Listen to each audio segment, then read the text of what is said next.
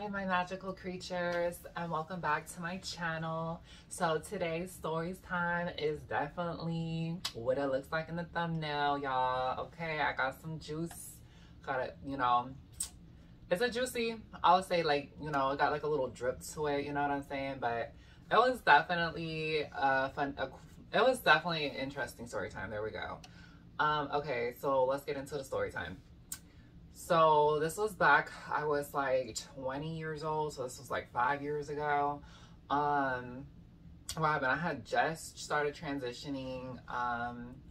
It was like during New Year's, like I was at the club with like this girl I used to kick it with. And like, we were just out having a good old time, like hanging out, dancing and stuff like that. All of a sudden this guy comes up to me. I don't even remember his name. I think it started, oh yeah, I think I remember it. But anyways, we're gonna call him Johnny. So Johnny approached me or whatever. He said, you look real nice, stuff like that. Y'all, I was 20 years old. I wasn't even supposed to be at that club. Like somehow they let me in. Oh, the guy, so me and my friend, and then like the guy that we was with, like he knew like the bouncer or whatever. So we just snuck into the back. And so that's how we didn't get ID or carded. So basically, so like after that happened, what happened after that? So we basically got in. So then Johnny like offered to buy me a drink or whatever. So I basically told him like, no, like I'm good, stuff like that. I don't really drink like that. Like now I'll have a drink here and there. But at the time at 20, I was not drinking. So he basically was like, all right. So, we started talking and stuff like that. And then they had like these little like, it was during like New Year's, I remember. And so like they had like these little photo booths or whatever outside at the club. And so me and him, we took pictures together. It was like really nice. And, we talked, whatever, exchanged numbers. So then after that, I want to say, so I think like a couple weeks went by or whatever. He basically like would like my pictures on Instagram, stuff like that. And then like he just hit me up and was like, all right, let's quit playing games. Like, let me take you out on a date. So I was like, all right, that's cool. We could do that. And so what happened after that? So he basically, I met him. It was like definitely in Sacramento. I think we went to the Kava bar. Because I told him, I said, I'm not 21. And he was like, what? How'd you get in? And I was like, it's a long story. So basically, we went to the Kava bar. And yeah, it was like a nice date or whatever. So like, we, had some Kava juice. And basically what Kava is, it's basically like this, it's like from a fruit or whatever, Kava fruit. And it tastes whatever, like it gets you kind of like relaxed and numb and stuff like that. It makes your tongue numb and it makes you like super relaxed and chill. I don't know like what it does, but basically yeah, you can just go in. I think you have to be, I don't know if you have to be 18 to get going, I don't know, but basically you don't have to be 21 to try Kava. It's not gonna get you drunk. So basically we had that, and then we were just hanging out outside. Oh, and let me describe to you what Johnny looked like. Johnny was tall, like he was 6'3", big old guy, stuff like that. And, we definitely connected, we vibed. He was telling me stuff about like his family, like what he do. He works at oh, I'm not gonna say where he worked at, but basically we went outside at the fire pit, and then like, he leaned me against him or whatever. And then, we just started talking, stuff like that. So definitely it was an interesting night. So after that happened, I don't know what it was, but like, I think that was when like Amber Rose and like Black China, like all of them, like the stripper movement, I want to say like the stripper industry was like really booming and like talked about and stuff like that. So basically I was like over here telling him like, yeah, like I thought about being a stripper, like I want to do it, they make heck of money. So like, I want to do it. So basically he was like, what? He's like, we can go to the strip club right now or whatever. And I was like, all right, let's go. And then so he took me, it was this place called Deja Vu Showgirls or something like that in Sacramento. I went there, and so we went in or whatever. And y'all, at the time, like my ID was like an old picture of me, like back when I was a boy. So basically he looked at it and he was like, and then like didn't say anything, gave me the card. And then all of a sudden I looked at Johnny like, what the hell? And so he looked at Johnny's card and was like, didn't say anything. And I was just like, so basically, like, we go inside and like me and him are sitting in a chair. And there's a bunch of strippers like coming up to us, like asking us if we wanted like a dance, a show, like whatever. And I'm like, no, I'm good, I'm good. And then, you know, me and Johnny was just like talking and stuff. I made, you know, friends with some of the strippers. I was talking to them and stuff like that. And then all of a sudden I really, I clinged onto this one girl. She was actually at the Kava bar, you guys. So I'm gonna call her Rachel, because she looks like a Rachel. So Rachel basically was at the Kava bar, and so we, you know, we didn't say anything to her or anything like that. We just saw her there, and then next thing you know, when me and Johnny went to the strip club, she was at the strip club stripping. So basically, she was like, "Oh, hey guys," you know, stuff like that. And I was like, "Oh, hey," and then so that's how me and her, we started talking and we started vibing and stuff like that. That was my first time ever at like a strip club, and that was a full nude strip club, you guys. Like, you could see like booty, chest, private areas, like you see it all, okay? And I was not trying to do all that because I didn't have any surgeries on it. I literally was just on hormones, okay? And I had a wig on, and then I had like these little like chicken cutlet looking things in my bra to like push them up and stuff like that. So what was I gonna say? So basically, I was just telling her like, yeah, like I want to audition here, like I just want to like see if I wanted to, like, you know. And it was slow, you guys. It was dead. There was like 2 guys in there, okay? And like there was butt naked, like dancing on a pole and stuff like that. So I was like, y'all got me bad, like I ain't about to work here. So she was just saying it's a slow night, whatever. So basically, I went to the bathroom, you guys. So in the bathroom, there's the girls' locker room. It's like connected to the girls' bathroom or whatever. So basically, I seen this one girl. She basically, I don't know what, but like I could see her through the crack in the stall, and like she's over here just like, she put her butt against, like, you know, like where you dry your hands or whatever in the automatic dryer thing. She puts her butt to it, and then the thing goes off, and then like, I don't know why like she was doing that, but like I thought that was so nasty and gross. And then what else? But yeah, Rachel, me and her started talking. I was just telling her like, yeah, I want to audition, like I want to work here, whatever. And she basically was like, okay, well, I asked her, I was like, can I come on stage? Like I want to like do what I want to do, you know what I'm saying? So she's like, all right, yeah, let me talk, like, yeah, I'll show you some moves or whatever, you know, let me talk to the guy. So the guy approved it. He said, yeah, that's fine. So we went on stage, y'all. I was looking cute. I didn't take my clothes. She took her clothes. I didn't take nothing off, okay? So basically she was just showing me how to like dance and stuff like on stage. So she was showing me how to like twirl on the pole and then like lift up like legs up and then like so like, you know, I did what I did, you know what I'm saying? They played some music, then all of a sudden she was just showing me like, you know, stripper moves basically on the stage. So these 2 guys were laughing and stuff, and this pole, you guys, was like 80 feet up in the air.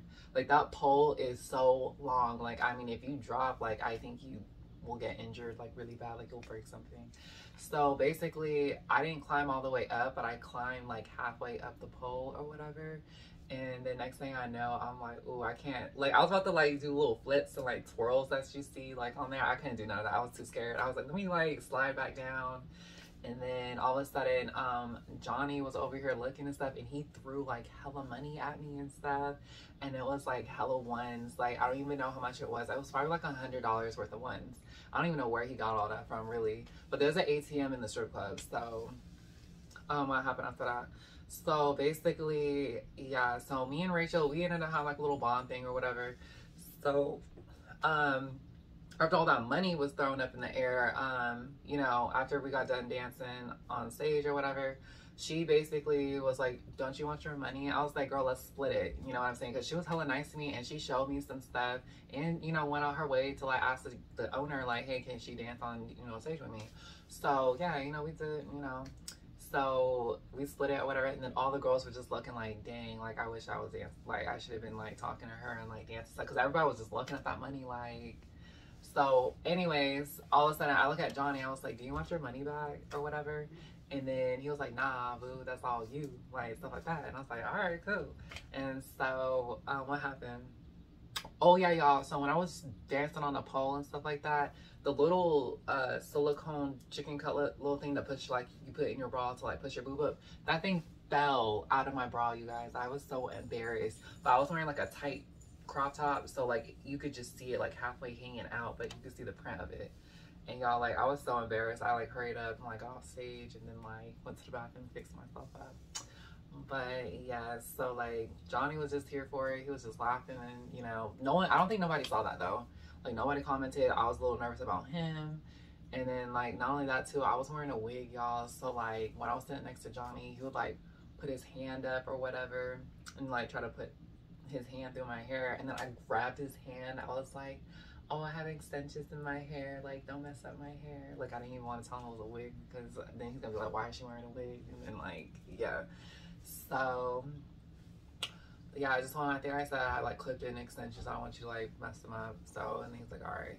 So you know what I'm saying, you gotta be slick with it, you gotta be quick and slick with it. So basically what happened after that, so after the strip club, so I went to the bathroom again to go use the bathroom, and then I went into the stripper room or whatever, into the dressing room, and I was just saying bye to Rachel, letting her know like, oh my god girl, like I had so much fun, like thank you so much, you know, for showing me around. And then this stupid dumb bitch over here in the corner, this big old white girl or whatever, oh I'm sorry y'all, I don't mean to be racial or whatever, but I just wanted to paint y'all a picture of what was going on or whatever. She basically looked at me like, she was sitting down like whatever, like fixing stuff, and she basically was just like just mean mugging me for no reason. I'm like, baby, like why is you so pressed? Like why is you worried about me? Like you mad? Like the hell? Like you just mad because what, people like me, I'm more magnetic than you? Like girl, she was just like, I was like, yeah, go sit in your corner and go like stare at the wall or something, because that's why you ain't made no money. So you broke, and that's why you over here have to do certain tricks for coins and stuff. So whatever. I wasn't knocking her, but I was here about to do it too. But yeah, I realized like that club was not for me. But it was fun, a little experience. It was definitely something new, that's for sure. So basically we end up going to his house. So basically we go to his house. I really was not trying to go to his house, but he was just like, no, like just like I think he needed to get like a jacket or something because it was really cold. But he was like, do you want to just stop by my house real quick, and then like what he said, and we can just like take a walk or something like that. I was like, yeah, that's fine, you know, whatever. So we drive and go to his house. All of a sudden we go inside his house, y'all. I'm like getting a little nervous because I'm like, oh, he a big guy and like all this stuff. And so basically I was like in a little crop top, and it was cold as heck outside. So like he stopped by the house to get me like a jacket or something like that. So it was like a little jacket he had. So I put it on, and that thing like fit me. So what happened? So after that, me and him, we went walking or whatever. And oh yeah, so like when he was in his room for a little minute. I think he was like looking for a jacket for me, but I stood by that door because if anything was wrong, I was about to run up out of that house or whatever. But everything was fine. So we just went walking. It was nice, you know, we talked or whatever and walked. And then I was like in these little high heel thigh high boots, y'all. Like my feet was hurting. So after that, like he basically was like, at the end of our walk, he was like, all right, well, I want to let you know I had a good time with you. Like, do you want to like just spend the night here and like sleep? Like, I just want to make sure you get home safe. Like, I'm not like that. Like, I'm not trying to like do that with you. You know what I'm saying? Like, you're just trying to be smooth and slick with it. But I was like, nah, like, no, like, I'm good. Like, I'm gonna go home. So basically I just told him, I was like, you know, thank you, I appreciate that, but you know, I'm good to drive. And it was not like that, I didn't even drink at all that night. So like, yes, I was like, no, I'm good. Like, he said, I want to make sure you don't fall asleep. I said, I'm wide awake. Like, I'm great. So I'll text you, let you know when I make it home. But thank you. You know, I had a good time.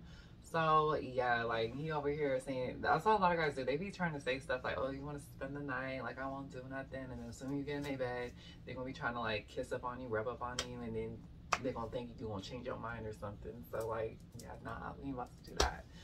So, basically, after that, I get in my car. I dip off. Wondering like what happened after that. Oh yeah, so after that I get home. So the next day, you know, he hit me up. He's like saying like, hey, I want you to come over, like I want to see you, like stuff like that. So I'm like, okay, like, you know, I have something to tell you. So he's like, what? And so I said, so FaceTime me or whatever. And so I get in my car, he FaceTimes me, And so I just told him, like, you know, I just want to let you know I had a good time with you. I really like you. I definitely want to see you again, but, you know, there's something you need to know. He was like, what? And then I just told him, I was like, all right. And then I like saw people like in the background or something like that. And of course he didn't have no headphones. I think this was like before AirPods, like Bluetooth headphones came out. So like, yeah, I said like, you might want to get up and like go somewhere private because I don't want like other people to hear. And he was like, okay, like what's up? And I told him, I basically told him that I'm transgender or whatever. And he basically was like, what? He's like, nah, quit playing with me. I was like, I'm telling you the truth. Like, why would I lie about that? And then he said, no, prove it. And I'm like, or he said something like, let me see that license or whatever. So I showed him my license. I covered up my address and showed him the picture. And then he was like, damn. But he really thought, y'all, like I was playing with him. I was like, no, like I'm not playing with you. Like, like, why would I joke about that? Like, no, like if I'm saying I like you and want to kick it with you, like I want to tell you like the truth, you know? So, you know what? He definitely, you know what? He was really classy about it. He was really classy. He was really nice about it. I did get my feelings hurt, but I didn't let him see on camera. You know, I was just acting like I didn't care, like, you know, stuff like that. But basically, I let him know, you know, he let me know saying like, you know, I think you're a brave girl. He said, I think you're very courageous. You're brave. You're beautiful. But he said, you know, I'm not into that. You know, that's what he said. And I say, you know, like, I understand, you know, I just, you know, I just want to say, like, you know, I'm glad we did, you know, have a first date, but, you know, I respect what you're saying. And, you know, I'm glad, you know, I put myself out there before things got more, you know, more intimate and stuff like that. And he basically like, yeah. So basically, I got off the phone with him. I started crying because I got my feelings hurt or whatever. But, yeah, after that, and especially y'all, like I was new to dating too. Like I was new to dating. I was like new, like I had just transitioned. Like I didn't know like that was gonna be like the reality, like consistency that was gonna happen in my life. So, you know, after that, like I got thicker skin and stuff like that. But yeah, the next day I was like working or whatever, and I didn't leave out of work until like 10 o'clock at night. And basically I got a missed call from him because my phone was like in the locker at work, this place I used to work at. And basically, I was in my car, I called him back, I FaceTimed him back, and I'm like what? Like, what do you want? And then he basically was like, oh, you know, I was just, you know, calling and checking up on you, you know, making sure you're okay, and, you know, stuff like that. And I was like, oh, like, I thought I'm good, you know, I said, I'm good, I'm doing all right, you know, thank you for calling, you know, I appreciate that. And he's like, all right. But yeah, after that, I didn't hear from him anymore after that. And he ended up unfriending me off of, or unfollowing me off of Instagram or whatever. But he was definitely that he did that with class, y'all. Like, you know what I'm saying? Like, he was very classy about it. He was really nice, and he's a big, intimidating looking man too, y'all. And he's very, you know, thuggish. You know what I'm saying? So I was a little, you know, worried. I was like, I hope he doesn't like flip out and like be all macho, masculine and stuff and try to hurt me, you know. But nah, he was actually he's a big teddy bear. That's what he is a big teddy bear. So he was really nice, really sweet guy. But what was I gonna say? But anyways, y'all, but this is my story time. I just, you know, I'm putting the story out here. The moral of the story is for this is that you know, just sometimes you just gotta live, like, obviously be honest and upfront before you go out with them. But at that time, like, I wasn't trying to hear all that. I just wanted to do what I wanted to do, and thank God I was safe. But at the same time too, like, you just have to live your life. You know what I'm saying? Like, when you meet people, just don't even have no expectations. Just enjoy the present, you know? And if it don't work out, it don't work out. That's just something God just, you know, and I'm not trying to be religious or anything. I'm just trying to make it to where it makes sense to me, and put like some kind of, you know, like the universe, God, you know, whatever you want to call it. You know, I just think of it as like, you know, it just didn't work out. But, you know, like, you take these experiences and you know, you kind of learn from them, and like you form a perspective and stuff like that. But yeah, I just feel like what I took from it is just, you know, I just enjoyed, you know, being, you know, getting to know somebody, you know, stuff like that. Yeah, it didn't work out, but, you know, just be honest and upfront. before you like go out with them, if that, you know. But at the same time too, like if you're really pretty and passable and stuff like that, I mean, at least like you know, at least let him like get to know you and stuff like that first. But after that, once it like when he wants a kiss or whatever, then that's when I'll be like, nah, like I gotta tell, like nah, like next time, and then you tell him. But that's just how I would do it. Like I would literally just go on dates, and then like I would go like on a first date with them, and then like I will have them get to know me and stuff like that. And then what happened, I'll let them get to know me, and then I would tell them after the date, but I would do it over the phone. I never did it in public. I never did it in person. So yeah, that's how I did it. But it's because I had that, like I naturally was possible. But for the other women that aren't as possible, I would just be upfront before them, because I already met him at the club. He already knew that I was, you know, like he didn't know, you know what I mean? So that's why I felt like I was able to like, I felt comfortable enough to go on a date with him without having to tell him that, you know what I'm saying? So, but yeah, just, you know, live your life, you know, just enjoy the present. Just, you know, don't have any expectations of anyone. You know what I'm saying? Rejection is hard, but rejection is redirection. So there's somebody better for you. And, you know, after that date, within a few months, like I ended up meeting a really nice guy and he treated me right. So, you know what I mean? So it's just, you just gotta just do you and not care. And just know that like, just keep working on yourself. And then the right guy it will just happen when you least expect it. But you know, this is all, you know, for this story time or whatever. But I definitely want to start doing like vlogs. Like I want to upload like 3 to 4 videos a week. I don't know if that's something that y'all want to see. But if, you know, leave like in the comments down below like what videos y'all want to see. Because I feel like this is like this is a transgender like channel, you know what I'm saying? But like also I want to talk about like tips, you know, I want to do like mukbangs, I want to do vlogs, like daily vlogs and stuff like that. Like, I don't know, is that stuff like y'all want to see? Leave a comment down below. Don't forget to give this video a big thumbs up, like, comment, share, and hit the bell notification.